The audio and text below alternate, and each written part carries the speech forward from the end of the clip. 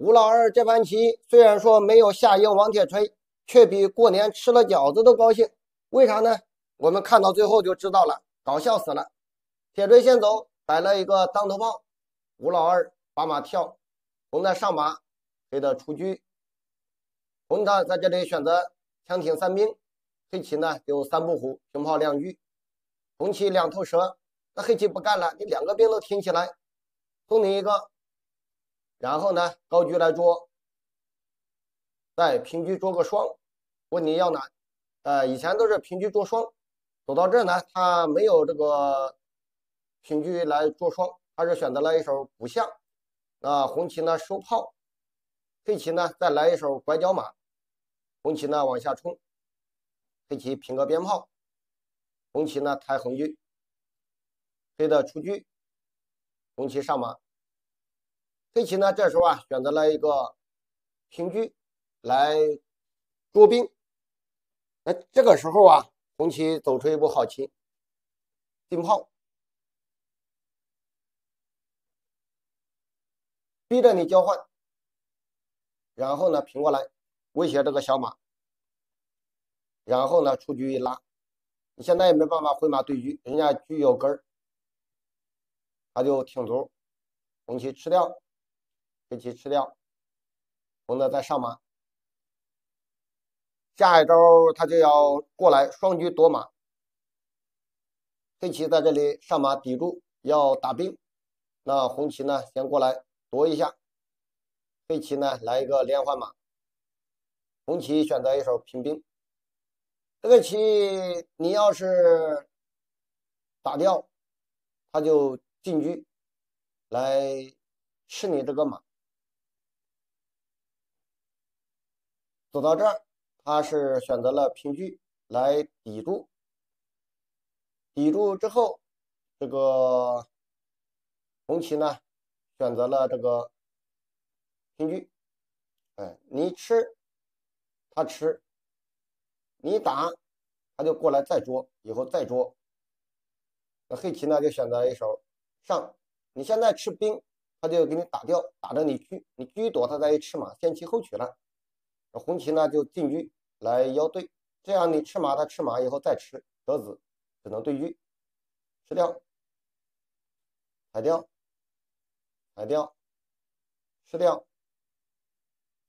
虽然说双方是一个等价交换，但是呢，你这个车马呢被拉住了，红棋进炮，以后一套炮就给他打掉了。黑棋呢就选择了一个进炮拦住。那红棋呢回马踩一下，黑棋进一步，红棋平炮再打，黑棋后边套住，红棋干掉，黑棋打掉，红棋选择先挺个边兵，活通一下马，以后跳边马这样上，黑棋呢就挺卒，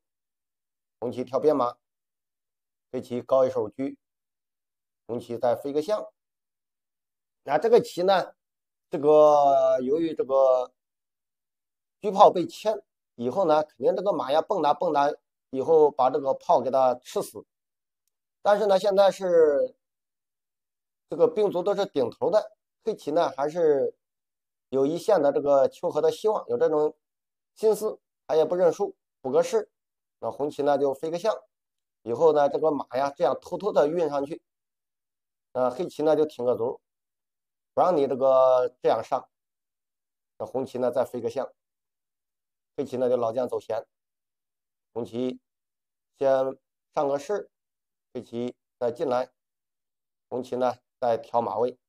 黑棋再出老将。红棋呢一看，我既然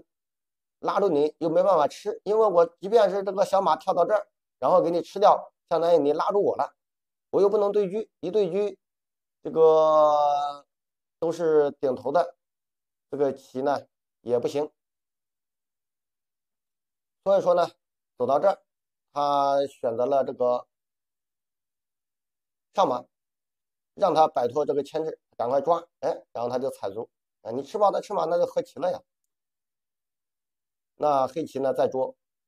红棋回马，黑棋平炮，红棋呢再吃一个卒，以后势必形成红棋多兵，平车，他就给他邀对，那这个肯定不敢对，你对了吃过去以后，再把这个吃了，马3兵对你一个单炮，那咋玩啊？来一将，然后后边跟住，那红旗呢就来一将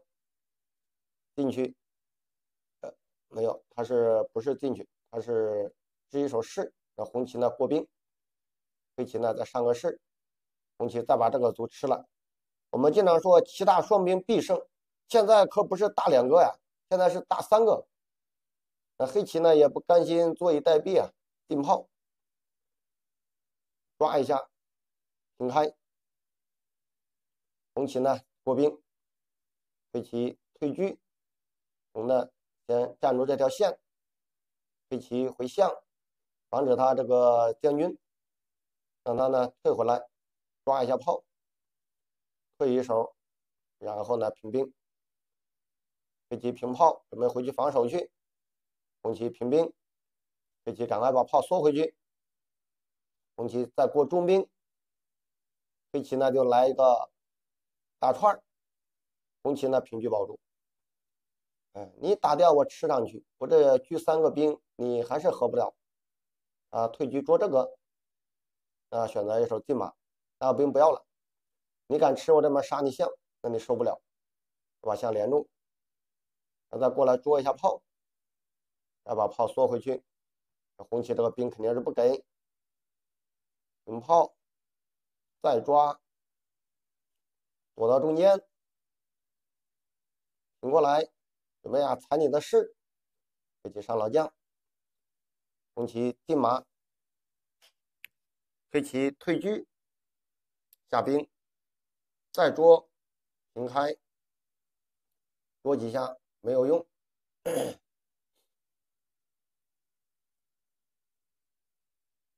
然后呢搁住，那回马保住，平边炮，进车。你现在你不敢吃兵啊，你吃兵他过来抓炮了，你来对吃马，人家有个将军，让他先来一将，上个士，然后呢平过来抓兵，还要抽将，红棋呢先来一将，把马逃开，然后呢抓炮，还叫杀，黑棋呢就来一将，然后呢把士打掉，红棋就把兵躲开，黑棋呢又把炮缩回去了，上来，还有在这里将几下，这个士呢他也没有吃，平过来抓马，然后呢再退回来吃兵，红棋呢就过兵，黑棋再抓马，保住，再捉兵，冲下去，搁个中炮，以后落个象，把这个兵再给你打掉。这个士回象，下兵，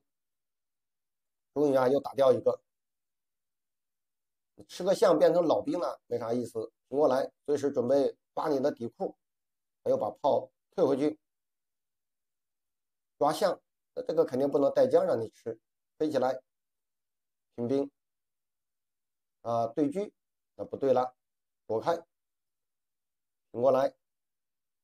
出帅，将一下，然后呢退回来捉兵。以后呢，是不是准备这样给你来一将，然后把兵给你干掉？那红棋呢，先扬个士，黑棋老将进中，红棋呢在这里选择直接破士，吃掉，来一将，出来，再来一将，只能垫炮，然后呢平兵，来一将，就将几下。他为啥要将这么多下呢？这就是有想法的。然后呢平过来，红棋回马，黑棋退车，红的落士，回象，平中抓士，象连起来，平兵吃炮，多一步，退车，准备甩过来，他就过来抓马，不要了，平过来，底下是杀，他就过来将一军，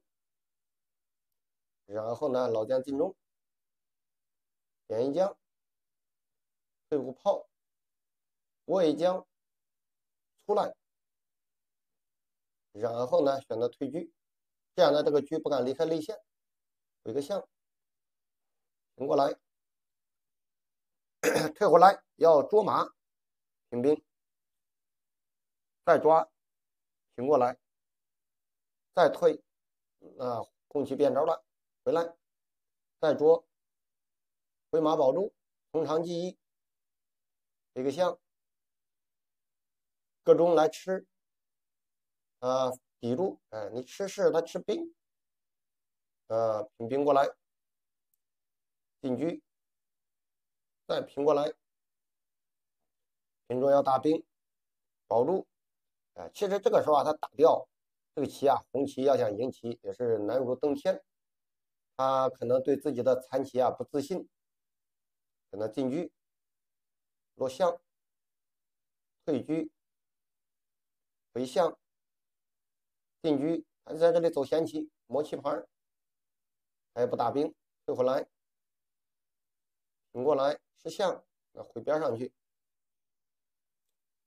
平兵，车平过来，回马，平车，进马，让他再抵住，这个士肯定是不能丢，回马，炮平开，进车，让他进老将保住士，红旗平兵，黑棋呢平车，才抵住，回来再抓，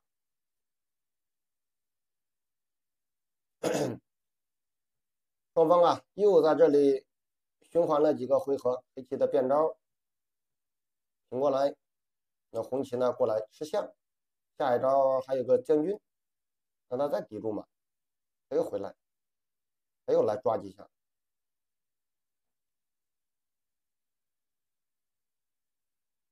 双方循环几个回合之后，黑棋变招，平炮，红棋呢下兵，黑棋飞象，红棋下兵，黑棋高炮，红棋来一将，黑棋再把炮缩回去，红棋呢兵靠过来，黑棋呢飞象，进马，抵住，退车，那把士缩回去，保住马，再把士上来，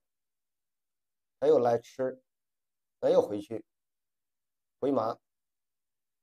让他平到这儿来，平车吃象，他过来捉住这个小马，黑棋进马，红棋呢选择一手进车，你吃象，他吃兵，他平车，还想着来一将，让他平个炮，进车吃，回象，回象之后，红棋呢来一将，黑棋呢出老将，然后呢他又吃个象，吃完象要吃炮那保住，保住之后退车，现在又破掉一个象，好像离胜利又近了一步。我们继续往下看，黑棋呢退回来捉马，他来一将，进来，叫杀，上士，搁中，来一将，然后呢退车保住，红棋飞象，